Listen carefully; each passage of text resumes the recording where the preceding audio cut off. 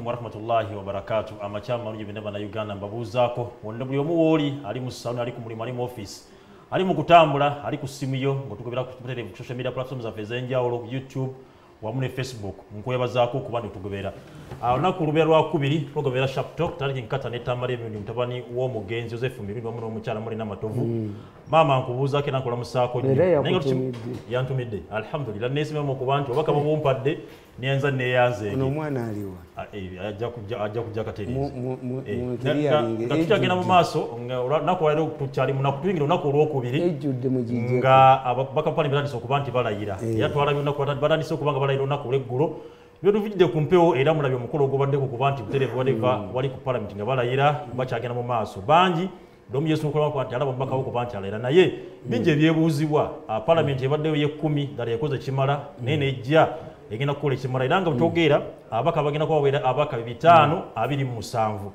bebaka bagenda abaka baddeyo badde mu palamenti ye10 badde 427 tongendeko abaka 10 balamba naye nga abantu bebuuza ebibuuzo bingi abaka obungi bwabwe bwetaagisa batukola bitwaleka kubanga bikolebwa oba Tamale agenda kwatuwulira palamenti yaffe eno tuyamba kinga bannayuganda nawankubadde n'ensonga njaga tusimbeko nnyo essira ey'okuba ndi walutalo lwa sipiika palamenti tuba okubanga tumala okulayira bagenda kulayira ennaku zigenda kuba 4 paka ku lunaku olwokuna then wekiggwaawo sitting ya palamenti esogenda kubeera ennaku z'omwezi 24 omwezi guno gwennyini bajja kutula wali ekkololo nako lenyini olugendo kubanga basobola kubanga batuula gendo kuba batondako ne speaker wa parliament omuyuka we era ng'ensonga eyo yatusonda okubanga kikwako okutika ka NRM akaseeke katoba kubanga kasalawo ku nsonga eyo era ng'embyanyi wakati nnyo w'omukulu olanya wamu n'omukyala Rebecca Kadaga olanya n'ebigenda mu maaso tabimanyi I'm telling you naye mama wange yakutumidde nnyo alhamdulillah neesiimye mama okuba nti yantumidde mama n'agamba nti bwe banaalumba dduwa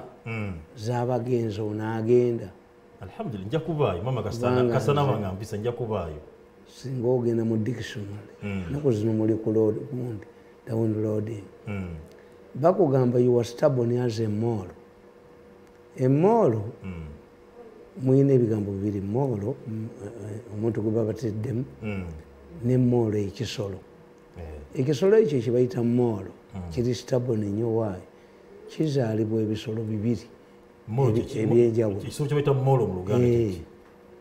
mu Luganda kubanga kizaalibwa oba eŋŋamira n'eddonke ate wano tetubirinawo kakati nze mu life yange am stubborn as a mole why mama wange yakugambye nti onoogendayo nga balomba dduwa kubanga jjajja wange amuzaala yalajabu Kimuli Kimuli yawasa abakyala babiri nga ba Luganda Biti Juma ne Khadija mama wange alina erinnya ery'obusiraamu naye anti mulutaddi ye yakyuka mu ddiini naye nga era ndi muzzukulu wa Lajabu Kimuli Khadija Nanyonga ne Biti Juma famire yaffe ate nange ate eno kibulaga engoga nti amustaboni ate jjajjange yali mukatuliki nnyo eno ewataata jjajjange oyo naye yali musiraamu naye n'ategeera nti abasiraamu tebagenda bawa mayiro n'afuuka omukatuliki Yosefu kakati era nali badde musiraamu on two sides naye ate abasiraamu be basinga mu famire yaffe ebukojja wange basiraamu ne mu famire yaffe abasiraamu be basingamu obungi naye abaami b'edda abo baali bacyozi jjajjange yasooka kuba mayiro ebwende ku nnyanja kubanga namugaa nti naali badde mugagga wa ku myalo amugaa tewali sente bibira najja Kalisiro n'akubawo mayiro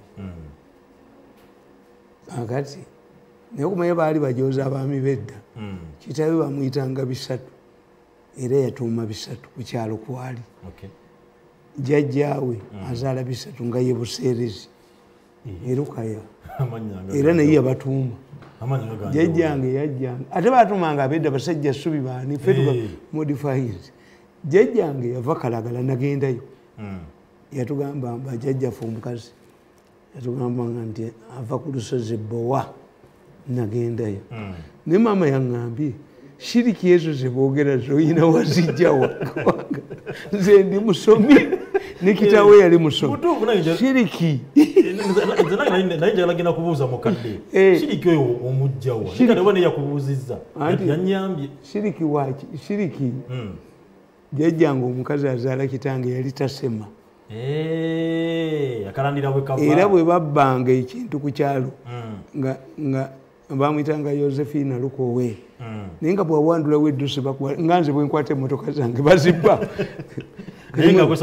nalisiemu empya ogikwatako drone mpya 10 kwatako emu nkolageko batya waliwo omuntu enesati negijjemu obwino bajempademu obwino yesterday ogenda mu wino nimbagamba nebadde ngenze kulambulayo nimbagamba nti njajjambala ne bawakana mutugambire naye Museveni amanyi kyemukolera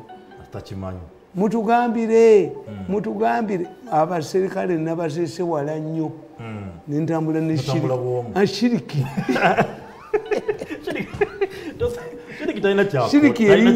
shiriki erinnya ennyonyi nalikubye bano ewatali shiriki bano abajozi bano yinza bakube ewatali shiriki anti shiriki eyange esingule mukama yakola si shiriki yani yakiŋŋambye olwe yaŋŋambye pasita gundi bwejengo yagala naye Katonda ajja kukwokya omuliro toyinza kudya maanyi ga Katonda ge yakuwa noga nti shiriki mukama yakuyamba si shiriki ago maanyi ga Mungu nabadde mu owino eggulo eno nendabula ekisaawe kimwali mugamba nti mutandi waffe tasobola kikola mukyakolako kisituse in fact ebyo byali badde ebimu ku bintu Museveni byali badde alonkinga ku myaka 35 kakati olwaleero saalituuse tugenza okunywa amafuta muye amafuta nze ngeegulira ugifaako ki buliko omukwago wamagitwa this one is stupid because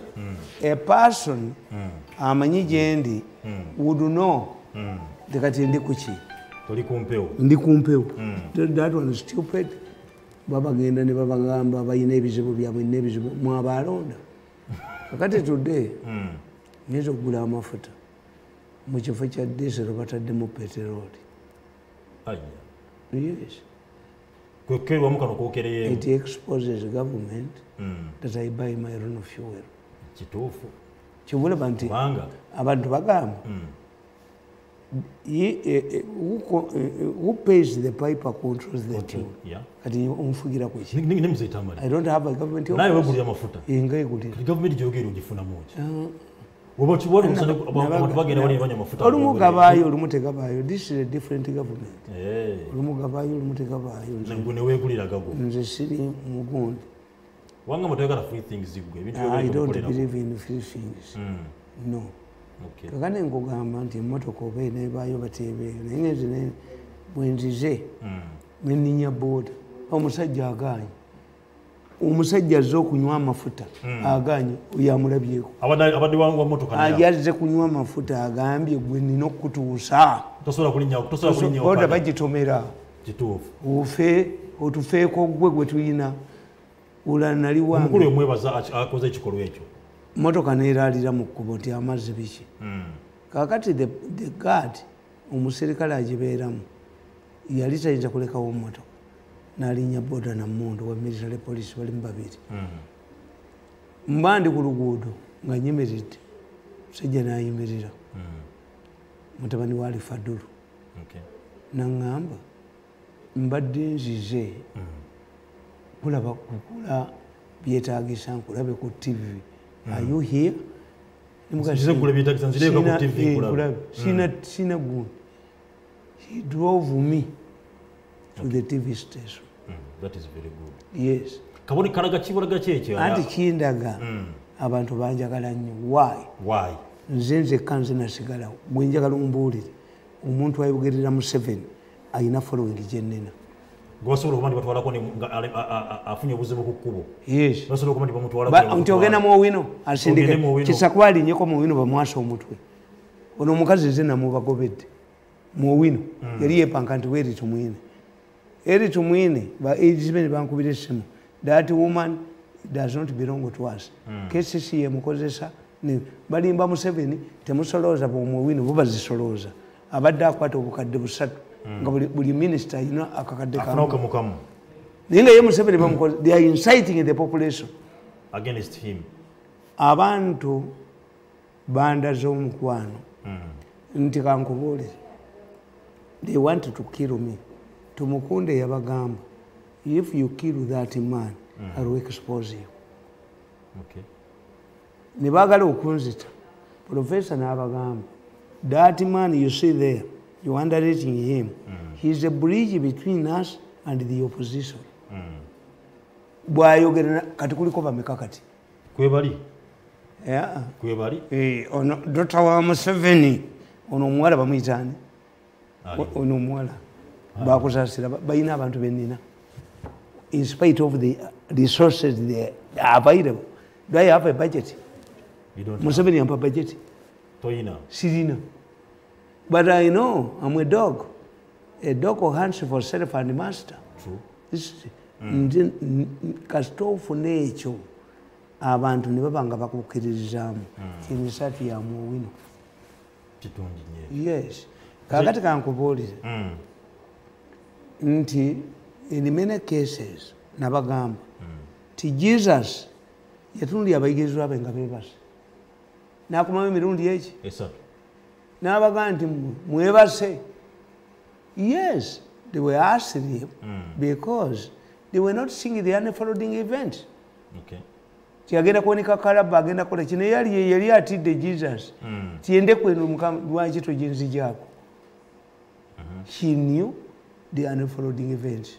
That's why Yesu yagamba Simon Peter, Simon onjagala emirundi eki namugamba mukama wange bw'omanyi nti nkwagala kati if Museveni asks me onjagala he knows what I do for him without any facilitation.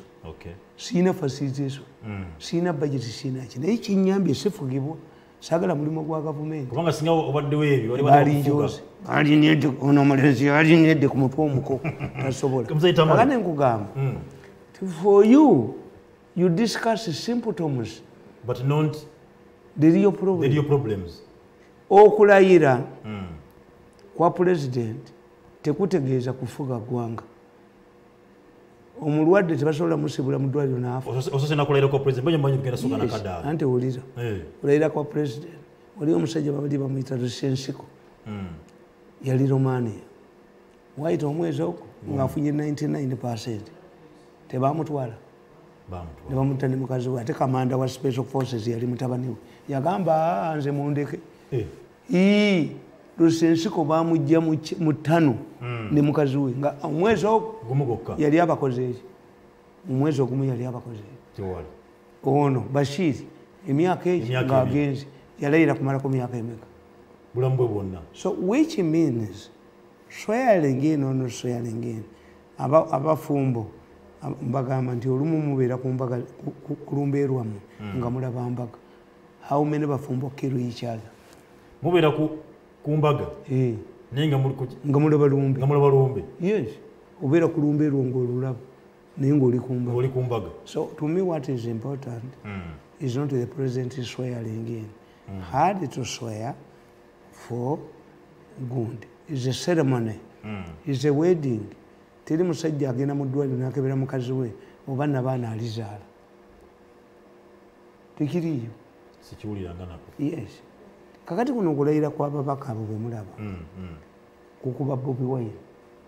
Okulayira kw'ababaka? Yes. Kumukuba kutya ate? Anti kumukuba lwa bintu ebyo. Nabagamba nti Museveni yabaleetera system gye mutasobola. If you see a man say that my wife has delivered twins, one is mine, another one is not mine, ffe mu Africa tukuyita musiru. Abaana balongo babiri olinako omulasi wo. How? Kisoboka? How can Bobi Wine be defeated and his MP be cheated? The same system does not cheat his MPs. Awo Museveni we yabakwatira. Bobi Wine bakubya akalulu ogaba kunyaze abakawo bawangudde era ogiza ndibo bawangudde mu masima ne bajja ne balayira n'okulayira kati abo n'abalayira abanuku walonzo omugwe ninzi they are exonerating the government Museveni's system. You lost because the same system cannot produce twins when one is yours, another one is not yours. Those are European scientific issues. Olonze gwe ninzo mubaka omukyalo wa Kampala yagata talirayira ojja ngalayira mu government ya Kyagulanyi naye kanda bo talayire anti kyenkubo we don't gundi yagamba Kyakihero yagamba ti ebigambo ebyogerebwa munna byabufuzi bwabirete bimukubya mpiiye omanyi Kyakihero ye musajja gwolina okusoma ennyo n'omutegeera I study characters. Kyakihero failed all exams. Tata we n'amugamba Kyakihero nyamba uyite ebigezo ebikuyingiza mu magye. Kyakihero is a celebrated Prime Minister of Britain. John Major yasoma by correspondence was senior 4, but he was once a successful Minister of Finance in Britain. Major was confronted, there was challenged. Yali alwana ne Sakowe nga balwanira obukulembeze bwa Conservative Party nga bakuba gundi agenda Thatcher. Ne bamugati wasoma yagamba I have never been impressed by British professor. Even Block had to issue a directive gyeyasomera not to release exams. Kakati ebigambo munnabyabufuzi byayogera except me. Munnabyabufuzi mbwe nkuga nti amwe pig I have no reverse gear sidda gye nvudde mu Uganda taliimu mu Uganda abanfaanana tuli abo nze ne Museveni pacified ani kubuulira Museveni yapacifyalinga olutalo lw'ekiyeekera myaka egi yagana okukola n'obuti nange nagana okudda mu gavumenti president yomugoyogerako yatugambako nti sigenda kudda ate atya ngenda kukulembera bbanga bweri Museveni yagamba natuka n'abirya Museveni yagamba nagamba nti kireese obuzibu bwa Africa bakulembeze kuliza ku ntebe Museveni huyo kwa acyaliko the problem of Africa is that African leaders overstay the power. They cling to power. Let us analyze the statement. Yes. At that time, Museveni was expressing his own opinion. What if I had a family which is weak? One of my wives was saying that I should go to NBS. I refused. That you should go back. Kubanga nze sifugibwa family. Yesterday I had a hot meeting with my children. Ovuma abantu tetufuna mirimu gya government. Change your names. Ninabana mu sekanso. Nabana mu revenue authority. You just can't change your name. Abana bakyusa amanya. Ninzi sinza kulya bigambo byange. I'm a pig. Kakati Museveni is not like me. Revolutionary political parties discipline their members. Museveni was expressing that opinion as an individual. Museveni is now a property of NRM. Tukulonzo, you know, question about irrespective. That's why when Museveni took power, he went to Kawempe and bought a bed. The moment he became president, he became a property of government. Nengalo ye yonekanga abantu. Is a property of government. Museveni is a property of NRM and the government. Which means yes, he is no longer his own opinion. But Mr. Tamale, is there NRM without Museveni? Anti nkubuulira tikati nze family yange tenfuga. Era abasajja boogera ti tukozesa family ye tukozesa ba foreign taina ba foreign takozesa me nze map reader ate nze na vigete nze Tamale kankulira amazima mu Uganda oli muomu no atali do you believe mu Uganda oli let me tell you couldn't Nyerere have pressurized Obote to give Museveni a job? Why did he go to the bush? Balesa akatambi nti Museveni yagende waligan ligan namugandi why are you supporting Gaddafi namuga I fought Gaddafi before you Museveni fought Gaddafi yeah abajasi ba Libya bajja one on which side was Museveni abajasi ba Gaddafi babakubira katonga era Gaddafi bwagenda yajja wano the last time n'agenda Emmengo ab'Emmengo nga baagala omukuula babbe kakati Gaddafi era Nabagereka yaliwo Nabagereka nga wali omunoonyi wa ssente kakati Gaddafi yabafiira mu ngalo ab'Emmengo kakati Gaddafi ab'Emmengo bamubuulira nti ogenda kugulawo kiri ekipande katonga tiye bakuwadde ne katonga medo tiye tomanyi nti Abalibiya we babattira ab'Emmengo be babuusa Gaddafi Gaddafi olwava Emmengo yafuumuula mmotoka baali bamutwala ku kipande kiri ab'Emmengo ne bamubuusa ne bamugamba nti Museveni akuhumiliatinga ku katonga kwe bakutwala ogulewo ekyo ekifaananyi kwe battira Abalibiya Gaddafi yabuukira Mmengo bamulinda ku kifaananyi yalabikayo. So Museveni is correct. May I analyze people? Kakati mmwe mbabuulira ne mbagamba nti you see any serious person the problem you have your professors bali basente they fear tebasobola kwogera mu Uganda nasigala muwogo I don't want a government job, I don't want to be an MP, I don't want to be a minister, and I live a simple life.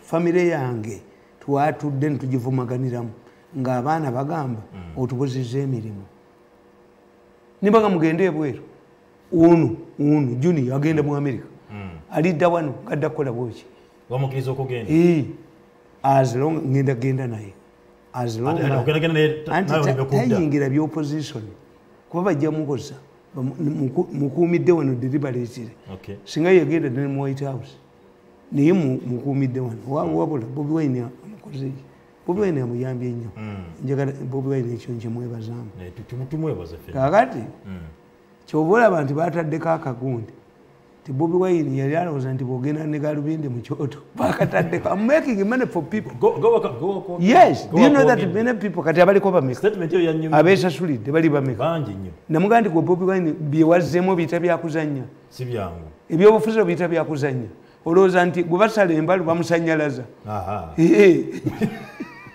kakati mbagamba and if you had professors of political science and psychology bali babuulidde the situation prevailing in Uganda, any serious person consider Libya, consider Yugoslavia, consider Zimbabwe.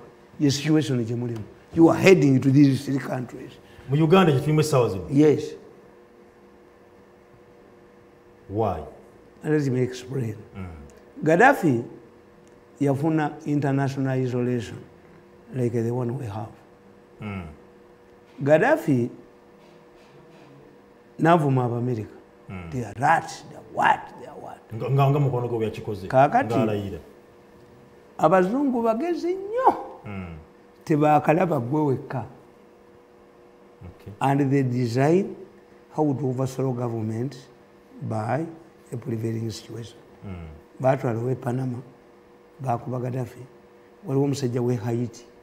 Ye yabagamba n'baga nti mukuŋŋanye emirambo gyonna egy'abafa siriimu tukolemu obuganga baba America bamuggyako. The person who knows the Americans is Uhuru Kenyatta. Humbled himself, went to the ICC. Yes. But bali mu kuzoom. Mr. No, I'm explaining. Kakati Gaddafi bamukuba ne badisooyinga ebintu bye naye batisikoni n'amubuulira ne yeekweka ne batana deputy daughter we. Kakati ne bajja bafuna situations bbiri. Russia ebyonna byerwana mu Syria wano Russia teyinawo n'Abachina they can give you money to organize a function but the Chinese have never died anywhere. In spite of their numbers, the Chinese don't die. Ne Hong Kong anti kugambi waliwo balabyewa walabye mu China alwana ku lutalo overseas. No. China has avoided the war for 70 years. Ali ku bizungirizi naye ku lutalo talwana because China is a continent. China ina abafere communist party kati yababbi kabaka president waabwe kabaka ono president bamufuula kabaka. Okay. Mu buwanga bw'Abachina buli lwasa omukazi omulungi aba wa Kisirani is only their president now who is married to a beautiful woman. kakati nze nkugamba ti Gaddafi yakuba bamukuba Reagan yamukuba n'asurvivinga era yamuyitanga Reagan si Reagan Reagan kakati Gaddafi n'akuba Panama n'akuba ennyonyi y'Abamerika yattira mu Bafalansa debris zafoolinga Scotland kati Gaddafi n'afuna omukisa. The Russians blocked all available channels to give Europe gas mu winter, severe winter, n'abasaba gas. Some European countries were collapsing. The British never told about Mirundi baayo. Can't we rebrand Gaddafi and get access to gas, cheap gas? They rebranded Gaddafi kuba batambula n'amawulire gaabwe ne bagamba ti omusajja baforcinga Gaddafi na negotiating. The people who negotiated who saved Gaddafi, Museveni and Mandela. Yes. How? Anti bali bamatadi fitu ugende Libya twayitanga Tunisia. No fly zone. Kakati Gaddafi bana ne bafa malwali ne bakola. Gaddafi nafuna omukisa. The British were looking for cheap gas. And the alternative was Libya. Their former Prime Minister Tony Blair became an advisor of Gaddafi. Gaddafi was rebranded.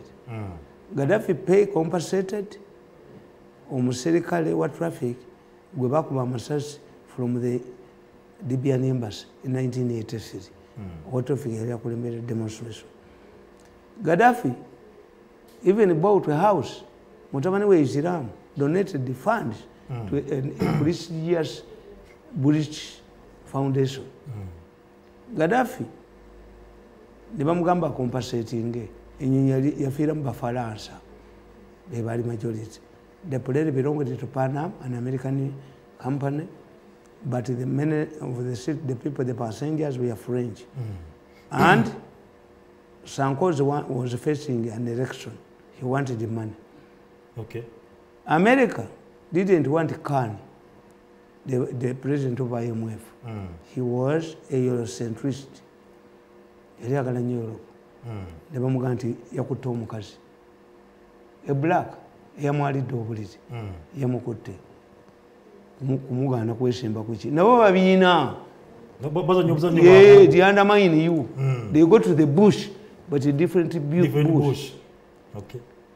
Baali balina omusajja ow'amagye General nga FBI nga bamusuubira nti Democrats ba Republicans bwe bagenda okuleeta bamwandamayininga teyagalamuko omusajja naye nga tabamwandi kitongole kirala ne bamugjamu ne babikola. Kakati Sarkozy wants money for campaign. Britain wants gas. Who has all of these two? Is Gaddafi. Gaddafi was rebranded. N'agenda ne mu UN. N'abeera ne Kagundi, chairman of African Union. In 1983, Gaddafi was fired by America to become Muyaliko secretary. Gundi. Kola muyabula mu Libya. Muyina akoma twice. Kati bagala Gaddafi abeere. Gaddafi n'abeera. Gaddafi n'agenda New York. N'ateekawo tent ne yebaka. Ye is a desert Gundi. In New York, he even spoke beyond his allocated time. From New York, where did Gaddafi go? Italy. Yatuuza parliament ya Italy for 7 hours. Nga besimula balizo mukaga Gaddafi. N'amala okwogera mu parliament ya Italy. N'akola ki? N'ayita bamalaaya bonna. Mulomo. N'abayita bamalaaya. Yabawa $100,000 buli mukazi namuwa n'akakaaya muyingire obusiraamu. It was investigated that Gaddafi did not retain any prostitute. Gaddafi ekyamukuba kyali ekyo Islam. It seems Islam negotiated with the Sarkozy to compensate the French citizens and to give Sarkozy money because Sarkozy was tried and found guilty. Sarkozy, because of his guilty conscience, yasooka okuba Gaddafi. Gaddafi abaana abo basatu bagenda e Benghazi ne balumba police ne babba emmundu ezo. Gaddafi responded by deploying 10 tanks. Sankozi n'agamba this mad man wants to kill reasonable people. Omwana wa Gaddafi n'agamba nti gwe Sankozi nakulabe wataata ng'okimye ssente nga tamanyi nti kimufiiriza ki. Kimufiiriza obukulembeze bwe. Gaddafi failed to eliminate Islam. Singa yamukuba n'amutta, Islam n'atandika okukola settlements. All of the Libyan oil funds should go to LCs. Nga abantu ne babuuza ono if Gaddafi surrendered the power to Islam singa bwali. Okay. Era Islam si mufu. All of Gaddafi's children died. Even when this Islam was captured, he was not surrendered to ICC. Meaning he was on a mission sponsored by America and Europe. Yeah. Yet nkugambye nti kati Libya ogitegedde Islam. Gaddafi failed to either hand over power to Islam or to kill Islam. He ended up losing. Yeah. Islam is negotiating a deal. When that is Libya. That is Libya. When you go to Zimbabwe, what happened? Omukyalo oli eyali vice president wa Mugabe. Bawe ye yalwana olutalo. Bamutira ku faamu ye. A vice president could not provide ambulance mbomuliro gwamwokeza. Nga Mugabe omuko yavuma ame commander. Do you know that we can demote you? Omuko bamunonya baleeta omukoba ekyatuuka ku muka Mugabe mu balakisi yakimanyi kati sitaani yakimanyi okwepanka ku magye. The reason in Zimbabwe was this is what many Uganda commentators don't understand. Olutalo lweru lwamala emyaka etaano, the shortest in history. Kitegeeza and abagenda mu nsiko baali baana bato. Why are they still here? Mugisha muntu yali wa myaka emeka? Who served 9 years as a commander and is still around? Tinyefunza yali wa myaka emeka? Gundi Mbabazi yali wa myaka emeka? Tumukunde yali wa myaka emeka? Which means the people who went to Luwero are still around. They're still around, yeah. They can be silent, but they're still around. Can they allow Lwabogo to take a power? Lwabogo ayagala power. Can they allow him to take a power? Cheche Zimbabwe. Omuko yavuma.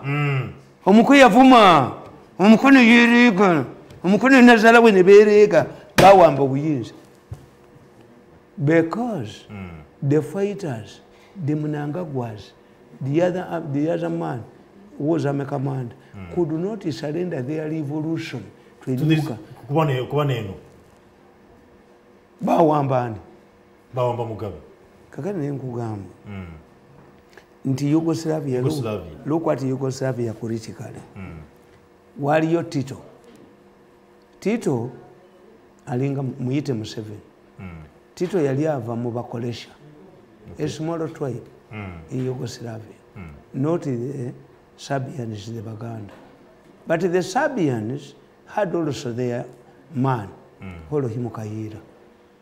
The Serbians who dominated the army, the Serb army, the Yugoslav army, supported Tito, like Baganda supported Museveni.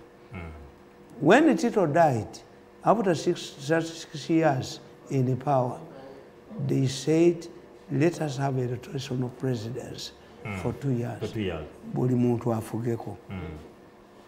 The arrogant Serbs said the coalitions should wait for 36 years. The first country to be declared, and I think it was the French president who declared the coalition. Coalition became independent. If we cannot rule, we can wait for 36 years. As Abasabu ne babagamba, you are free to go for independence. Why? But wali enyumba y'omusabu wonna waffe. What if the Banyankole today say, you are free to go, but every property, wali enyumba y'omunyankole waffe? What happens? This is what happened in Yugoslavia. Okay. The Serbs said, because they were, but before Tito died. Tito Yalimesa Red Army to go to Yugoslavia. Yugoslavia is divided into 4. When I see Baganda have gone, Baganda written us paper. The Baganda have withdrawn from this government. Yeah. In Baganda, when you see Baganda voting illiterates, they are preparing for a riot. A riot. Buganda buli lwogirabanga abagezi ba Amerika ekyambadde baani babasudde. They are preparing for a riot. Kiba kivumu. Humiliation. In 1966, Mayanja Nkanji did not chair the Stomero Chief that first declared that the central government should leave Buganda soil. It was done by somebody unknown. Ekiteeso kyaleetebwa Lwasa Mayinja. Ekiteeso Lwasa Mayinja kyaleetebwa unknown man from Rakai, from Kochi, even Kangi himself. Mayanja Nkanji told them, I'm a lawyer. If you chase away the central government, or better we receive an opportunity to hit us. Okay. Bamuno akakasajja ka mutima, and interestingly, Maiga is from the Mutima. Anti nkubuulira nkugamba. History repeats itself. Yeah. Kakati Maiga is demanding money from Museveni. Nga kibi. Otumeta Buganda tebanja. Anti ebanja bakajiwa mmeka. Buganda ebanja. Anti Maiga amanye ekiri mu government. Kakati Busoga. The Chabazi of Busoga is supposed to be an aide of Museveni because Museveni gave him a job. Did you see Chabazinga at the function? No. Swearing function? No. If Buganda goes and Busoga goes, are we not moving to Yugoslavia? That's why Mwemba Gamba. Timulinga Banu. Abalaba Jesus Yabagambanga. Me, I said these things why? Because I know I said them in a good face. Okay. Nobody will arrest me. But I'm tickling your minds. I'm tickling your minds to understand the situation. Yeah. Which situation are we having? Nabaganda Museveni ainekeze. Museveni ekizibu kyayina. Si ky'abazungu. Famire ye. Abaganda Bible ekugamba nti omulabe wo anabanga mu nyumba ye. Nobody is causing trouble in this country. Nga talina Uganda na Museveni. Abatabanye eggwanga bona. Yes. Olinganga nti President Museveni yalayiridde bwere. Anti nkubuulira negamba. Nkubuulira negamba. Fe Abaganda tulina engerezi. To describe the current situation. Having analyzed what happened in other countries, I move to my final submission. Okay. The Baganda have 2 proverbs.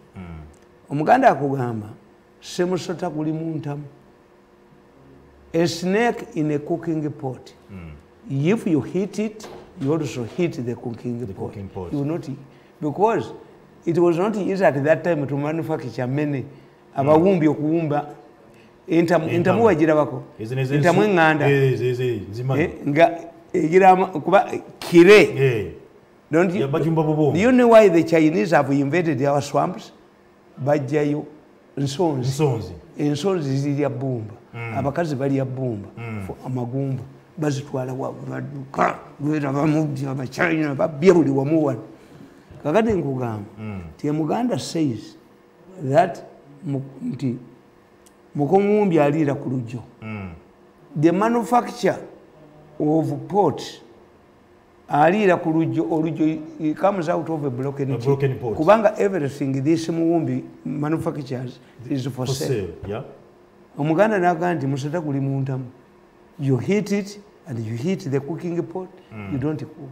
So waiting the snake to one coil to get out of kubanga omusota kuno gwajjanga omusota guli cold blooded. Gujja kuwulira bugumu. Yeah. Yes. Era gwezinga nnyo mu baana munazaalibwa n'omusota you are stupid. Omusota gujja ne gwezinga mu mwana okufuna ki? Okufuna ebbugumu. Ebbugumu. Kati abantu abasinga obujja bagamba munazaalibwa n'omusota you are stupid. Kakati omuganda kugamba nti semusota guli muntamu. Museveni alina omusota oguli muntamu. Agukube entamu eyateke oba alinde omusota gugende tajja kulya. 2, omuganda tells you nti a wild animal survives if it is a totem. Muganda gamba kisanga atakitte embogo yasanga mukwenda mu Lwera. Mukwenda was one of the powerful Baganda Saza chiefs. So on his way to Masaka, he came face to face with the buffalo. The buffalo killed most of his people. Why? Mukwenda belonged to the buffalo clan. Yaita sobola jita. Kituufu. Netulugunya ne ba embogo netta abantu bonna be yali nabo. Mukwenda could not kill the buffalo. Yeah. Because Mukwenda belonged to the buffalo chief. Buffalo clan. Kakati Omuganda explains the situation we are in. A snake in the cooking pot. What is important? In fact, let me tell you. Kadaga and Olanya just victims. Before you go to Kadaga, Tamale. These are victims. Before you go to Kadaga. The person who wants to use Kadaga, who uses Olanya, Olanya would reject it. Before you go to Kadaga. Yes. Njalo nyambo ebintu bibiri. Kuze mpogera ke neso ngaja kunya kuza ezanku tomo babiri bazo pebana ko nobabiri ziri bibiri. One, Museveni mukwogera ke. Yabogeda about na agamba ati abazungu not tebaswa kumusabeza about democracy and good governance. Yes. Dala mutufu President Museveni Mukalu Africa. Yekande tumutufu ogante musabeza governance and democracy. What Museveni's government is suffering from, we call it political hygiene. When a system overstays in power, it develops political inertia. Museveni ekimugonyagonya ayina omuntu atawanya gavumenti ye kwatasobola kwata embogo esanze mukwenda mu Lwera. All of these issues you see abo bonna nabagamba nebakuba n'omwana wange ti Besigye yalimba kandiho nalimba n'Owaiso ti abaana ba Bobi Wine Nuupu baagala okwokya ekibuga. They went to Museveni. Museveni Besigye yabiyiya. Besigye muli wase mukwata mukuba akatambi. Besigye mukuba akatambi. Mukuba akatambi acha leti Besigye challenge me mukuba akatambi. So Museveni was deceived. But Museveni said, oba bazzukulu bange baagala okwokya ekibuga, preempt them as the leader would do. Mubakwate, mubateeke mu centers tubasomesa. Museveni says, you deal with the authors, not bano bakozesa. Abaana abazzukulu bange bakozesa bakozesa. Mubasomese mubawe ne sente bagende bakole emirimu. But somebody Museveni cannot touch. Yateeka abantu be mu kitongole mu special forces ne bakoleramu ebikolobero. Where did the CIA get all of these photos? The damaging photos they have. And inside, embogo yasanga mukwenda mu Lwera. Mbogo mu gavumenti ya Museveni mulimu embogo naye mukwenda tayinza gikwatako kubanga mukwenda yeddira mbogo. I'm telling you. President Javudina alaga nti yamali miaka 16 mu nsiko. Yes. Nga kyemutala mu nsiko. Kulwanira democracy and good governance. Kankubulire. Emyaka 16 yamalayo. Anti president. Jamu yamba ki. Kubanga bina byagenda mu nsiko yamutala mu nsiko. Sasa babikola mu government. But what international relations batugamba. What the president talks to his local or domestic audience, it was Langabikuru. Yes, he has to say that he's in charge. But do you see abakwatanga abantu mu kibuga? He arrested them. I told you, the government is negotiating with the Nuupu leaders to get Nalabi. Narration is not part of the negotiating it. I don't think I could brand wagon of Wabukedi. So, as the president, is the president defiant? No. We got violence. Museveni sacked the command of the special forces. Mirundi. It's not like Obote, who was defiant. Museveni moved in. The mistake he made was to bring his son back into the local gun. Kakati olokuba oli ayagala obusekati Holocaust akuba muhozi namuteekamu abantu. This is where the problem is. Ebyo nebiri mu parliament. Is Museveni aware? In Embogo, mukwende gye yasanga mu Lwera gyatasobola kukwatako. All MPs who are swearing now have been allocated 20 million shillings to celebrate to organize their parties Museveni azina ngani azibawo embogo embogo eri munda muli Paulo Muwanga ndi amala okulayira yes niyo ni abi atenze basobola anti nze tebansobola kubanga enkuŋŋaana zaabwe nzikwata Museveni code tumwebaze n'amugamba tumwebaze I know you are reviving the fellowship be relevant nabadde simanyi kyekitegeeza but somebody explained it to tumwebaze nti relevant if you are irrelevant when a leader tells you nobody yakyogera n'amin you are either in a grave you are in a prison cell or you are in exile tumwebaze panikiti but on embogo yasanga mukwenda mu Lwera is still organizing meetings has allocated 20 million kadagaba mujjeko kakati that's where the problem is kani Museveni kani mukwenda kirwe embogo ngate mukwenda yeddira mbogo if you talk about good governance gomino simudu kandi waliwo sanction ezikubide stopping Uganda officials wona abakungu bewalaga bali kuweza kuzuula because for you baweleza kuzuula that good governance ati chenkubuulira Museveni je yewanira mu baweleza kuzuula yajimanyi baweleza kuzuula media eriroddawo is only me media mwenda bamuwa 3.5 billion media bayiwa 10 billion. Let's go back to Museveni as in good governance. Government how does Museveni get information? Through intelligence. Bajo wamba. Kulog it. Through newspapers. Bazikula. Is me, miso. Mr. Tamale, what if you want to buy your Mulenzi? And it wouldn't gamba. How does the president get information?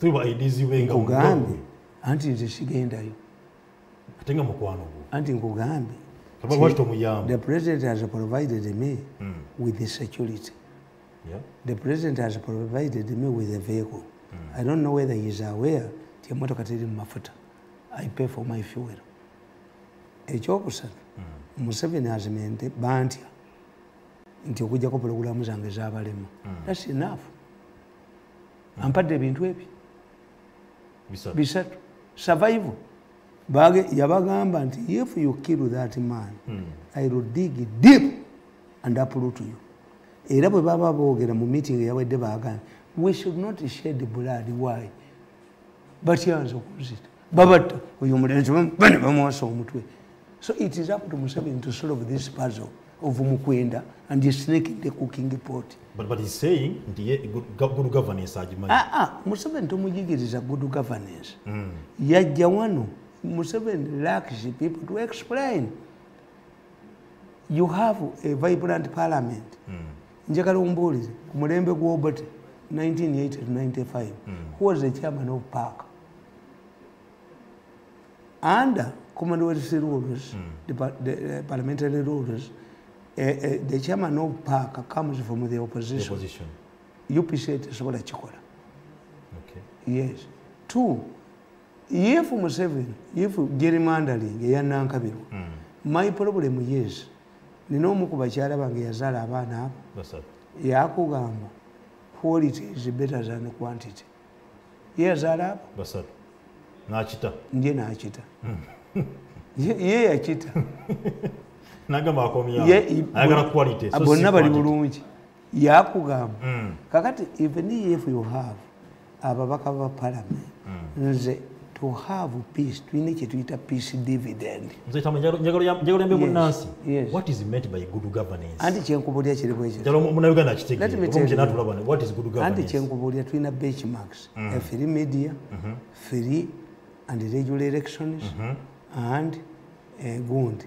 Kakati oyagala kyekirala. Is our media free? Kyembabuuza is our media free? How? No. You are suffering from professional occupational hazards. Tell me. Tell me a journalist who is languishing in a prison for doing journalistic work. Tell me one. Ono muvuko ono ene mbobu bwa itaina kyekolo akavubuka kali amba mawuli.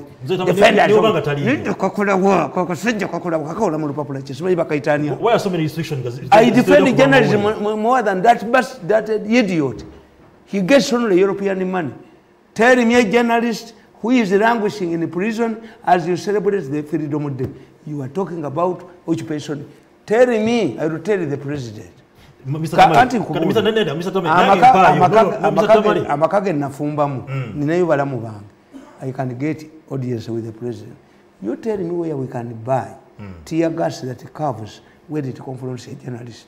Tell me where we can buy bullets that those occupation hazard. In fact, it's because of failure by people like Nabakova. If I was in Nabakova on Media's Day, I would get the report. How many journalists have died in doing their work? Monsiona.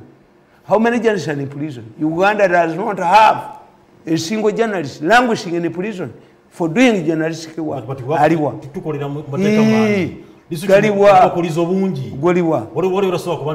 Don't air this. Don't air this. Tell me a journalist who has been charged with treason.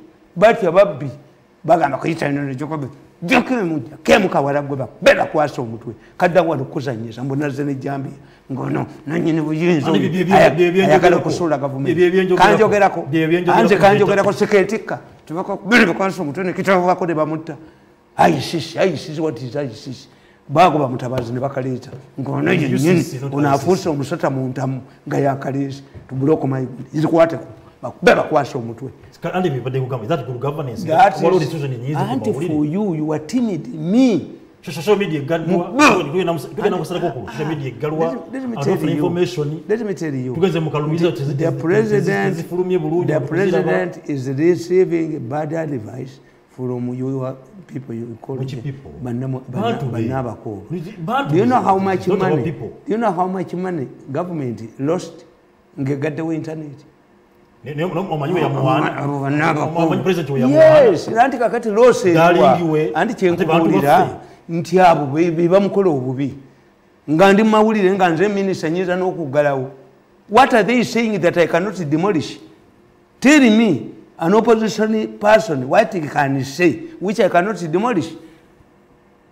Putting aside the nkubidde magogo esimu kumacha ne mugandi magogo banno bakutwala mufufu magoga ngambi fufu efugibwa mateeka ni magogo nangamba nti minister Morocco angambyewa angambye Morocco nawe walala nanga nti Morocco the minister yakulira fufu yakulira ekibina kyayo ky'omupiira and has given me another country where an equivalent of Mukahanizi is the chairman of fufu. Why should an equivalent to Ezala a gundi Ngamukahanizi ayingira mufu fufa omupira kati wafuuka business.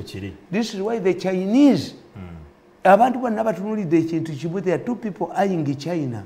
The Catholic Church is eyeing China. If 1 billion people convert, China ina 40 million people, Catholics. The only problem is that the Catholic Church in China is controlled by the Communist Party. Bishop Bakanari Paparonda is not recognized by the Vatican. Recognize it. To another person who is eyeing the Chinese is FIFA. If these people, Museveni yayigiza Abachina okunywa kahawa, bayite bamunywa. If the Chinese can join soccer, they are training because it is money. America is training because of money. Kakati the moment bali angami chengeza ko kugamba okimanyi. He has defended his position. He says nti amateeka agafuka fufa sigawan. If they are challenging me, I can quote examples. He has told me about Morocco.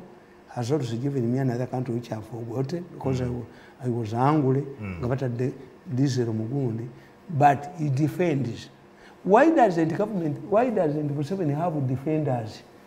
They are humiliated. Yes, whenever Africans get challenges, omukulu talabwa mukamwa lwaki oyina omumu lwaki tolabwa mukamwa ng'oyasana. Train people who can defend counter. Nebo bodi ya Mirundi n'omuteeka endu n'oteekayo gundi ono mwala bamuyitani bakusasira bu type yaabwe mbakuba ne bateeka ku ttaka Era nkugamba, if I join the opposition, two things will happen to me. They will shoot me, my head, oba minzani ija kwewanika. Opposition ebirengeri waggulu nnyo. Ngandala. I reform the opposition. Kubanga nze sikkiririza mu coercion. Putting good governance aside. Gwe kyenkubuulira, ani yali azze wano nenjogera ekigambo nanvuma. Era baddamu ebyo. Mutamiivu muki? No. Okutamira si issue.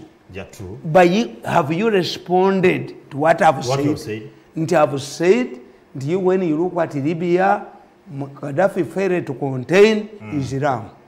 When you look at Zimbabwe, the same. Mugabe's wife, Omuko, yavuma mekamanda. Tusobola n'okukyusa. Bamutwala nekadu bindize. When you come here, yes. Tuyina aliwo. Atayogerwako. Tuyina embogo nga mukwenda atugikwata. Tuyina Paulo Muwanga. Let me tell you. Paulo Muwanga, do you know why Paulo Muwanga overthrew his government? Muwanga, I think, he wanted to rule the country. But he knew that he had to bring Obote back and undermine him. When Obote came, Paulo Muwanga became vice president and minister of defense. Obote could not have entrusted Paulo Muwanga with the defense, but Muwanga had become the chairman of the military commission. Nga Museveni ye vice. Muwanga did not recruit Uganda from Mutukula through Masaka. Then he gave Museveni an opportunity to bagenda okutuuka e Kampala. Museveni saw Muwanga quarreling with Mugwesha on why they were not recruiting Uganda.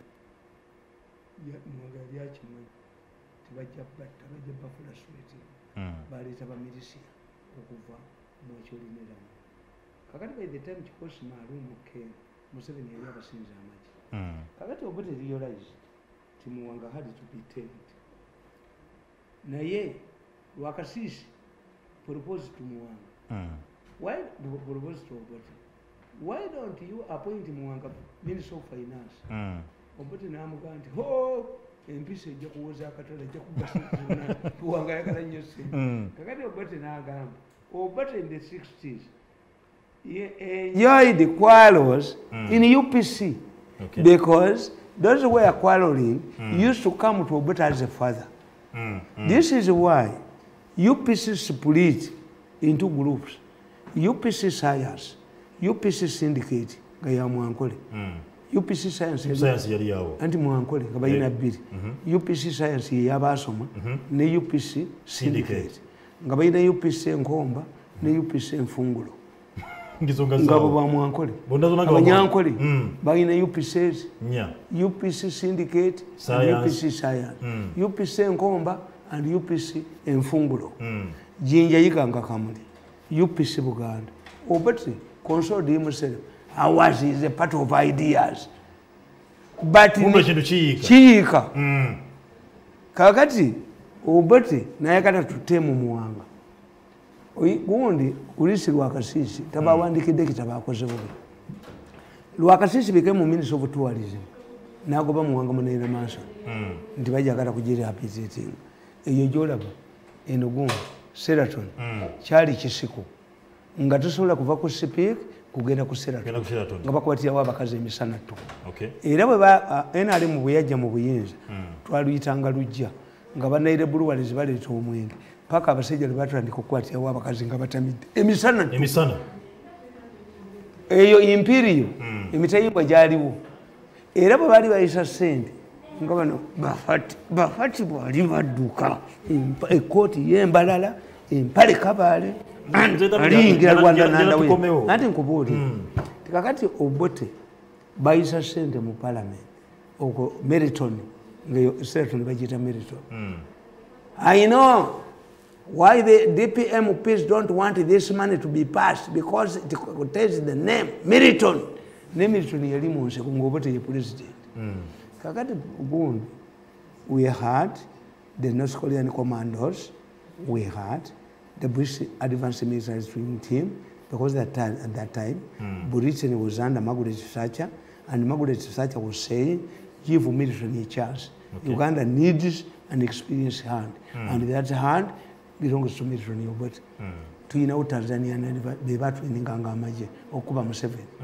Kakati Obote kye yakola nakwata Smith apo n'akyaka namuwa chief of staff tutemu Muwanga nakwata Ogole Kano Ogole definitely Kano Ogole abangereza ne bamutrainingira no commandos twagendanga mu Luweero nga ba commandos abagundi abo bali Kasenge n'abagundi special forces era nga tubasala wetu ngogenda mu Bareboss kati omusajja bamuyitaani chairman wa UPC when he saw the North Korean commandos at the front line guiding Katuse Sobichi yasala ente 10 Kasirivu I was one of the last people who saw Kasirivu alive manya bamuyola okay yes Nick Nelson Kalima did this one way Kalima yenna moya because I published a story in the morning but they had been surrounded up akati nkugamba Paulo Muwanga Gondi Obote n'agamba Peter Otai become Minister of State for Defense nga yakola buli kimu kyonna tutemu Paulo Muwanga okay kakati nibatendeka special forces batendeka special budget ngani special force yali abasajja bateso nga bebasingamu obungi nga bambala ebyambalo bya bulabu lwe yakumba okuyingira Kampala balaga amaanyi Muwanga yalejula amene bagikubamu amasasi ne bataaga bombo road Muwanga yagamba twabadde twalowooza nti bayeekera bavudde bombo yabakuba amasasi Paulo Muwanga Obote failed to arrest Paulo Muwanga Paulo Muwanga met Kirunda Kivejinja is not alive. He met Kirunda Kivejinja in Germany and assured the NRM people that he was in charge. He could overthrow Obote any time. Kuba Nyerere yajja wano n'asanga Obote ng'atamidde n'agamba Obote n'agamba Paulo Muwanga, Paulo, why don't you overthrow this drunkard man? Kati Obote n'asaba Nyerere abatabaganye ne Paulo Muwanga. Mwenye Nyerere kye yakola Nyerere yafuuwa lufu. I'm ready for Dodoma. I'm ready for Dodoma. Muwanga topped Obote because of encouragement from Nyerere. Kuba Nyerere yali alowooza nti Obote will reform. Obote yagamba wenakoma wenatandikira. He did not reconcile with the Baganda or anybody. I will begin where he started. I came here with the one-way ticket. Kakati Paulo Muwanga kwategeera nti Otai agala muli ako kifoki Muwanga revived UFM and FEDEM and the commander of FEDEM was his son. Muwanga yazzawo yayita Kayiira. Muwanga hosted rebels from NRM headed by Major Katabalu n'abatuuza wano. Kakati Obote bwategeera bakulisirwa kasisi baani ne bategeera ti Muwanga hosted ba rebels balagira Captain Namiti eyadumira embalala intercepted Katabalu the way n'abatta. All of those who attended Muwanga's meeting, Muwanga hosted the rebels in Uganda, but Obote could not arrest him. What Obote did was to direct Captain Namiti to kill Katabalu the way with his delegation. Era Namiti yafiira mu kkomera. Nenga takutte ku Muwanga yamutya. Mzee Tamale. Kakati kasita Museveni aniata Paulo Muwanga.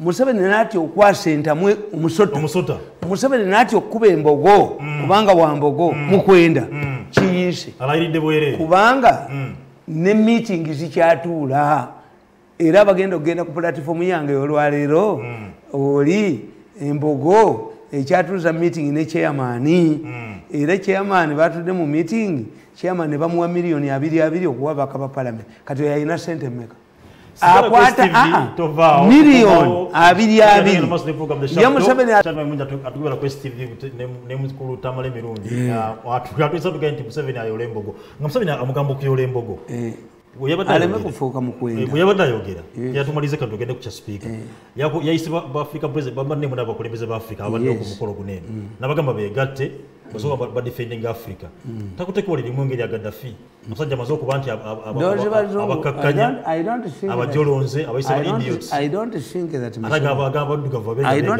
Museveni is underestimating the European power. No. What Museveni is saying, you cannot panic. these people, your people must know that you are in charge.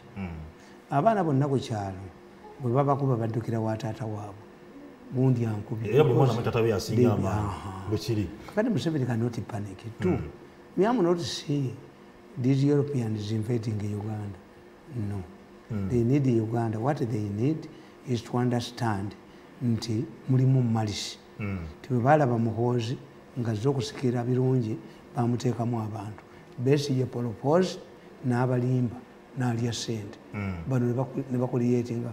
How many cases have we seen Europeans targeting, Americans targeted in Iraq, Chinese embassy because of poor intelligence? Americans have bombed the civilians for poor intelligence. Yes. So it means that this government, me, I'm happy, we get people like the Avalis, we get people like Kutesa who are known, we get our diplomatic corps. This front can be solved. Why? I'm not seeing any future violations of human rights. What the government should do? 3 things. 1, fill the vacant post of chairman of Uganda Human Rights Commission, because this is a constitutional auditor of government. 2, announce these days, I think it has dawned on General Tumwine that things are worse. I'm seeing him taking a back seat. He's no longer making abusive statements. He's a man who is becoming a sober, because the goodness of knowing of exposure amanyi. What does a ban mean? Kakati, we must close all gundi safe houses. We buy gundi mu parliament ya Ghana. So we must close, announce publicly if they operate. Kubanga safe houses were abused by Kaka. Safe houses have been existing in colonial times. They belong to the police. Nti bodira abantu tumukunde ya kyogera. Tumukunde ya gama nti if you take Kamoga n'omusiba n'abatabuli, they will turn Ruzira into a college. Kakati mu colonial times bakolanga safe houses, they belong to the police. To separate prisoners, not to know to plan for you. Okay. Toleba mu court. If I go to court now, mbagamba nti nja kwogera mu Luganda. Bwonsekerera. But do you know what it means? By the time a government or somebody, a lawyer, asks me a question, then in Banchi I get another time when the translator is translating. Yes. Whether you, let us announce the safe houses, let us release even Narweshu. I don't think that Narweshu is part of the negotiating team, and Narweshu will scare people. Let us release what? Those are people who are scared, who scare the population. Narweshu should sit down. Nakali should not show her face. There are people who cannot show their faces. Mbayo. No dino mukazi ngambayo. No muganti mbayo. Omuleta very much of a ceremony. Kumukozika. Minister for presidency. Anti nkubuli omukwekako. Atenga wachombuka minister for presidency. Sinta kuwere. Toyinza kumperekera kugenda kukima mukazi wange avuma sezala wange. They must hide their ceremony. Nakalema akutta abantu abobwere. Nakalema uniform ajugumuzeeko ezingala bitezeetaagibwa kati. These are tainted fellows. This Museveni is retain Bahati, alitaining Gundi, alitaining Kitutu, Yaba Masanyarazi, alitain because alitaining natural change. Natural change. Youth, by the time of Bigirimana left the ministry, Yaina is successful youth program. Gabawola sent. If I can tell the Museveni was a Bigirimana. That immediately Bigirimana left. Tumweba zati yaji holoving. Boku ya sent. You let Museveni include any of those ministers who are charged via Zoom by extracting human organs. Gabata bantu babo. Afune government yabategera yabalikirira. Nekino kimusabe. Abana ba NUP nejo bamedwa bail. Abira satumba. Andi nkubolira bakomera. Nabo babatera. Andi nkubolira. That is the president. Ebibo nabigenda kubeerawo. Ababaleta ne babagana ono ali mundo embogo ono embogo yali munda mu gavumenti ya Museveni mulimu Paulo Muwanga bwana batamukutte nga tamuyise mu family meeting namuga nti guno akyatuuza enkuŋŋaana yamutumira tumwebaza akyagaanye omuvuka agaanye anti kyenkubuulira embogo yasanga mukwenda mulwera. If Museveni does not deal with this young man, he is determined. Me, I think he is mentally sick. Whatever kusonga eyo Mr. Tamale Kagame utajjawa nene ku mukolo gwa let me tell you Kagame wrongly believed that by closing the border the Banyarwanda who vote Museveni because they are citizens here ajja kugwa. It did not materialize. I wouldn't expect Kagame to come here because during the talks it was revealed Kagame hinabala is in government. Kubana bagamba the follow back country for the Rwandese is Uganda. Yes. It took the Tutsis 50 years to go back. It will take the Hutus 100 or 30 years to go back. How do you control a country? 40% or 50% of your population, 30 years diaspora. Who killed the Italian man, Italian ambassador to Congo? Why is they are fighting in Eastern Congo? Rwanda established a buffer zone in Eastern Congo. It cannot trust the administration because it will allow the interhamwes. But gundi ya kugamba gundi Nicole Machiavelli ya kugamba anybody who has helped the prince to come to power must be eliminated. Rwanda will maintain hostile relationships with Uganda. Why? They want to assert themselves that they are independent. Yes. How will your friend mukwano agenda kuita kwitenge cha Africa ngane document ya solving issue ngeno okubanti azze oli kumbi mutabani anti bwe batula no bwe batula nze kyebaga nti mu Africa tetumanyi sovereignty. Yes. Nakulira wa muganda wange, does he give me a gun? Orders? No, he doesn't. John Abadeo. Samurabi. Did I ring him? And when he wants to influence me, omulabaze. Ajiwa kana, he recognizes that nange. Na wasajja kula. Yes. Watch Israel gets money, more money from America. But America does not wound direct. In fact, when Clinton pressurized with the Pope Johnny Pope, pressurized the Israelis to talk to the Palestinians, the Israelis responded by two things. Badira Clinton nebamuteka ko mukazi wenzike nava kuba Israel natandika kulwana naye Kerezia baje kuba mu America ne gwawo nga buli bishop cardinal yashia kwa bwana. That was the Jews. They retaliated. So for me, a man who did the international relations, do we have hostilities with the Southern Sudan? No. Do we have hostilities with Kenya? Kenya is our largest trading partner. Yeah. Do we have problems with Tanzania? No. Do we have problems with Congo? No. Burundi? No. Then you zero on Rwanda. Kakati the Rwanda's issue is who liberated who? The Banyarwanda in 1983, Baba Goba mu Uganda, Western Uganda, ne bayingira mu NRA. And you see, nze Museveni mutunulira ne mulaba. Katonda ajamuwa nnyo. Why? Tuyina kye tuyita Luciferiole. Luciferiole means that the person you have helped pays you back in a bad way. Nze bwe nabakolera balowooza kundu nti ono omulenzi ono mutani wa Kajiji nantwala mu media center nalingeze I don't era mvuma kana akasajja kana akayino olwago lukolingo olusingo bakukubye omusajja baliye kwa kusibye mu komera nojon babadde bakookeza tebajja katta tuyinza kuba musiru wote baliye kunakusiba mu komera kubanga balaye era nakusiba mu komera nakuteekako emada charge enkyano ojja n'okola ng'okola ki myeka note siyinza kudda kakati nkugamba nti Abaganda bakugamba nti ente emu tegana ndala kunywa. Rwanda, we have a problem with Rwanda. Why? We are part of Rwanda. Yeah. Yes.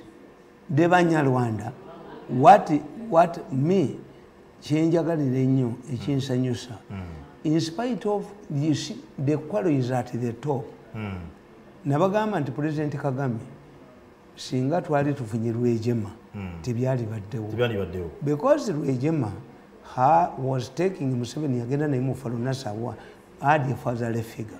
Okay. Yes, nti me I support Museveni. Why?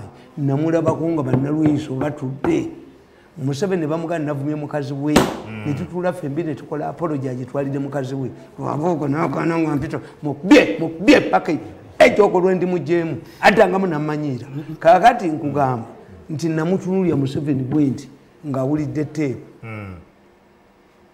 lweje gundi Kagame yali mu kubasiima nga wa intelligence. Okay. Kakati when did he contact Museveni? Bano balwejema bandi the mistake the government did nti balweje bano babayingana badokita bayingana bano babuje bwe batalwejema ate nabano babata. Okay. Yes, it depends. Kagame yerwanira olutalo lwefu lumuziro. Okay. Ensonga njatukwale ku nsonga ya Kadaga. Wachi lift eriawo bitu wachi otarungi wachi amanyi gavudde manji ku Kadaga nabandika akatabo kange ali kubagada ku speaker. There is no problem between Kadaga neseko ku bantu yetula ndi Kadaga aveyo ono omukulu. Let me tell you, namuwulidde nga ayogera oyo omukulu nannyini nsi namuwulidde nga alina chairman. He's saying he doesn't want Kadaga. Why? They are going to make amendments. Where?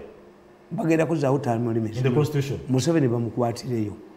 Bagenda kanti omutafuka gwanga nga 85. Okay. Bakuza age limit. Yes.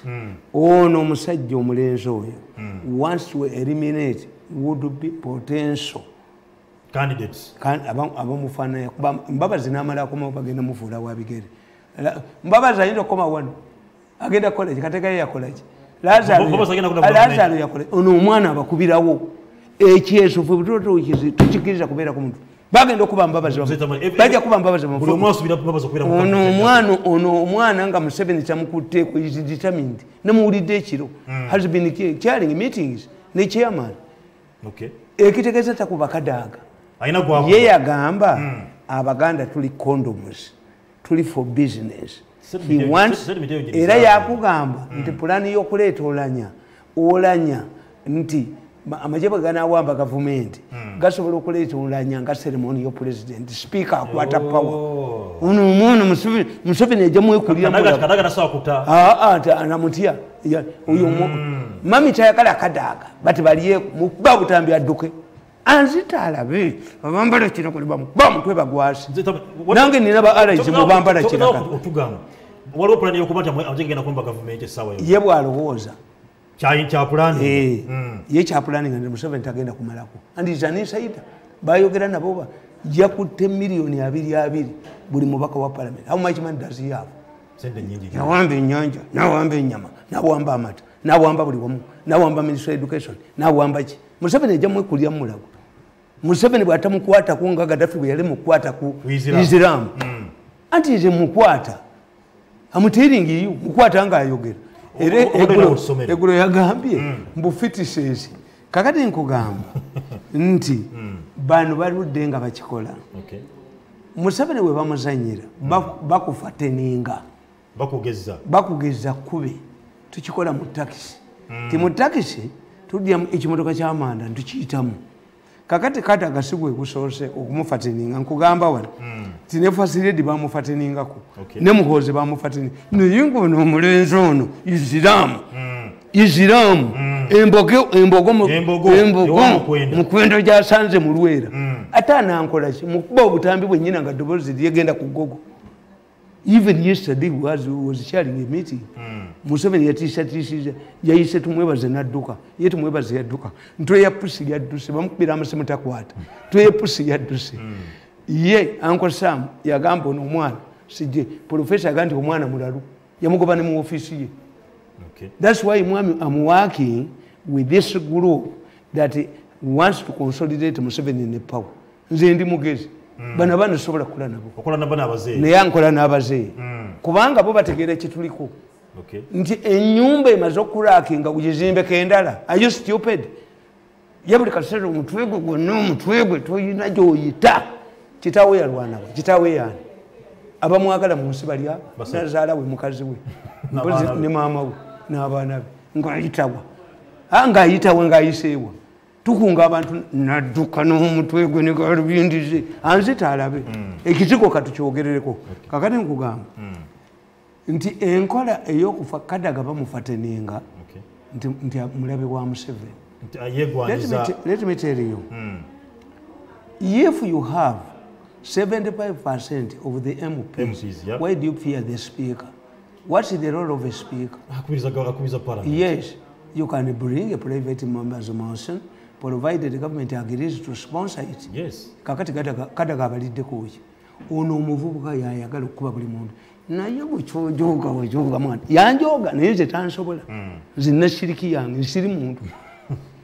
Olumba olulimutta luliva kunze ate nyinza omukuba ebikomwenda nomukuba ebikomwenda munyonyi ng'awulula kuba ebikomwenda bwasituka ebikomwenda bwasituka nze tansobola wano mu Uganda nti waliwo ansobola gwe leeta essasiro likuddire teri agenda mukuba ssasi neritamuddira ekyamu assured nobody can kill me and go with it kati nkugamba nti si kyekisoose okufateninga.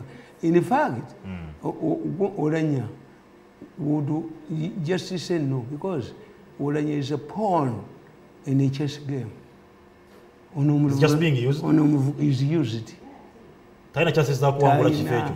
Onomuvuka mbufa abaganda tuli used condoms nakada kwa atuvumi. Niwe mtu ave ku baganda banamu. Kubaka nakasajja kabukedde akasajja kanivizo kakuba abaganda ndikama nengo kana kuvuka kemengo kakolagana nabo akasajja kemengo akakolagana nabo niye bagenda ba nkubulira mayiga nkubulira bagenda ba luwombo lwenkebuka mayiga da movement mu 7 ba luwombo lwenkebuka somera kadde katuweddeko ku mayiga nkugamba when First Lady Kataka Janet Museveni was appointed a minister in the Prime Minister's office, it was a testing exercise for the Prime Minister Mbabazi.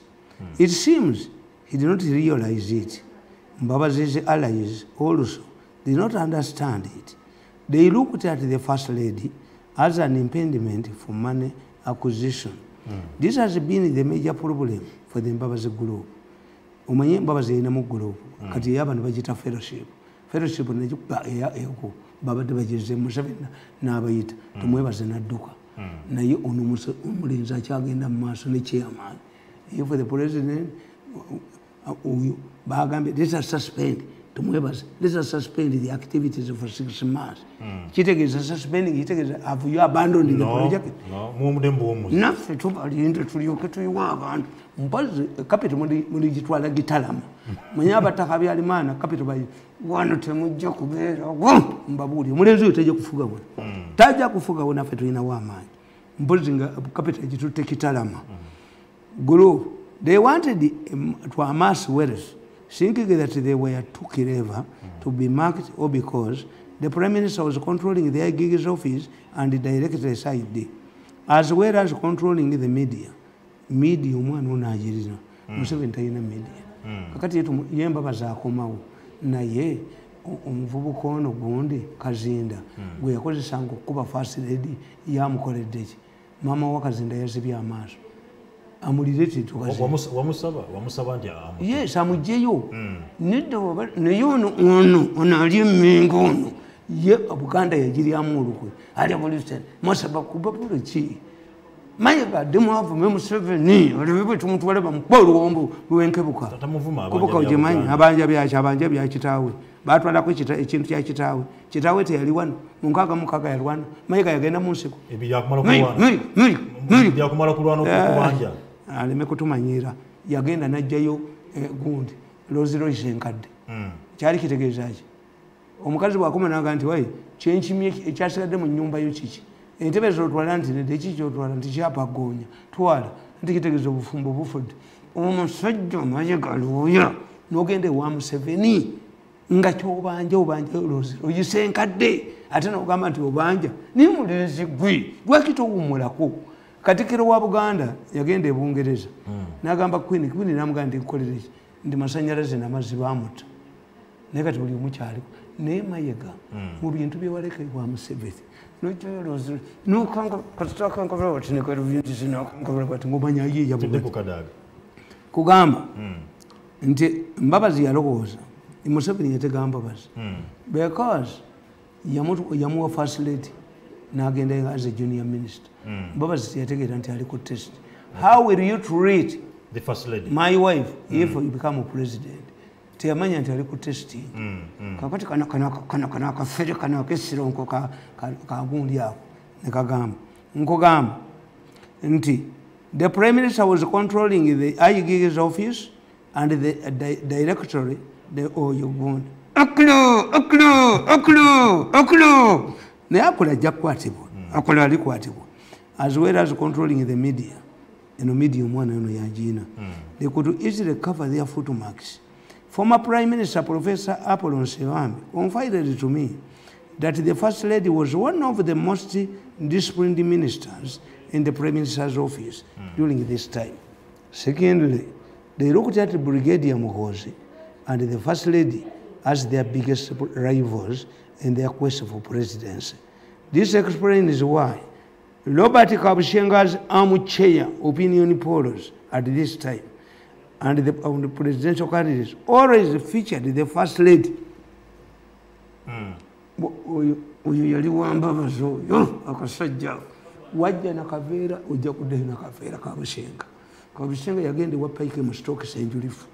Kabushenga n'akuba Abaganda n'abamalawo n'akuba wa St. Lawrence n'akuba Bujingo n'akuba naye muganda wange okudda Sironko ligifumula aliyita Arua. Kabushenga okuyingira Sironko okimanyi nti yewaka oli musajja mugisu mbu mutabani wa Paul kusimanyibwa Kanoni Kabushenga. Kabushenga tumanyi nti pulezidenti yakyala e Bugisu n'alemera ku microphone bamulabe. Kabushenga yewaka oli naye akubye Abaganda n'akuba Byandaala n'akuba nze n'akuba Mukasa Mulwuli n'akuba Bannassali n'akuba kekukumye bwe kati Ssaabasajja Kabaka amuwadde obwami abumuwe tulabe. Nedda Mayiga bwe badduka emisinde ne Mayiga batunulira bubiina bw'abakazi noono omulangira wa Ssajja buli misinde batunulira bubiina bw'abakazi badduka batunulira bubiina bw'abakazi mujjayo ssente Mayiga ne Kabushenga noono wa Ssajja badduka batunulira bubiina bw'abakazi badduka batunulira nedda muzeemu amulonda alabe. Programu za wiki. Assalamu alaikum warahmatullahi wabarakatuh.